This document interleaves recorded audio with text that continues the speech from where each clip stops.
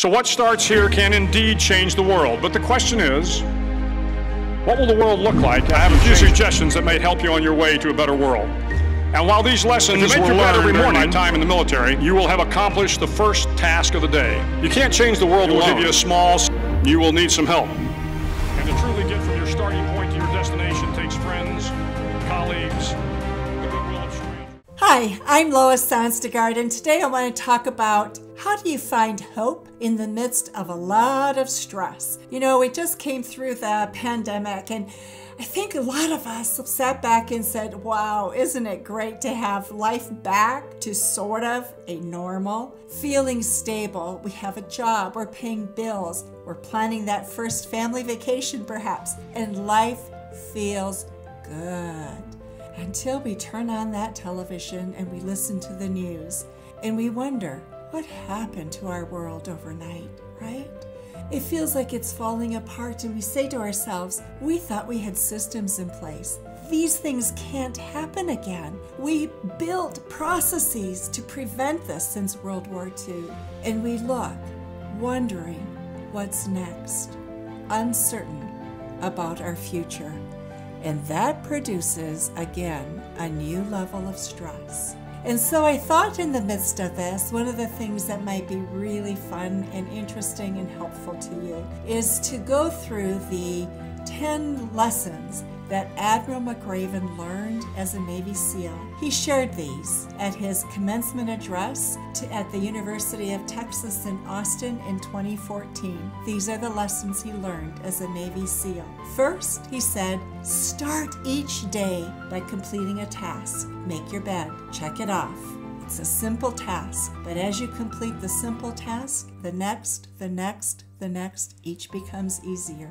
2, everyone counts. Each of us has a part to play. Don't sit back, belittle your role, think it's hopeless, helpless.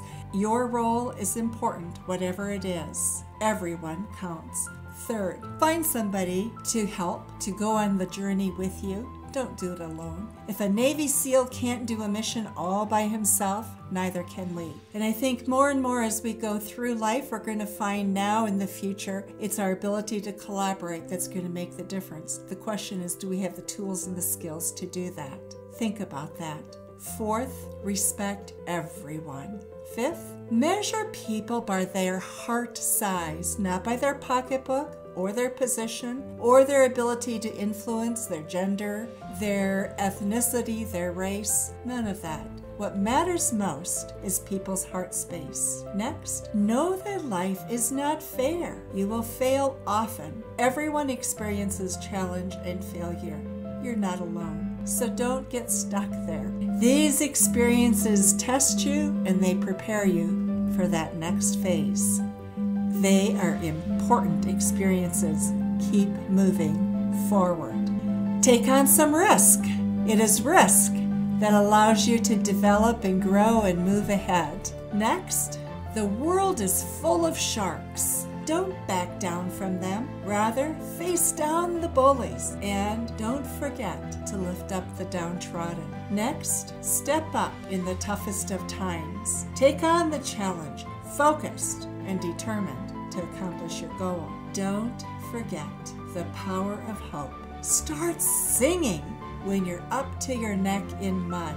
Singing lifts our spirits. Do what it is that you need to do to lift your spirits. And lastly, never, ever give up.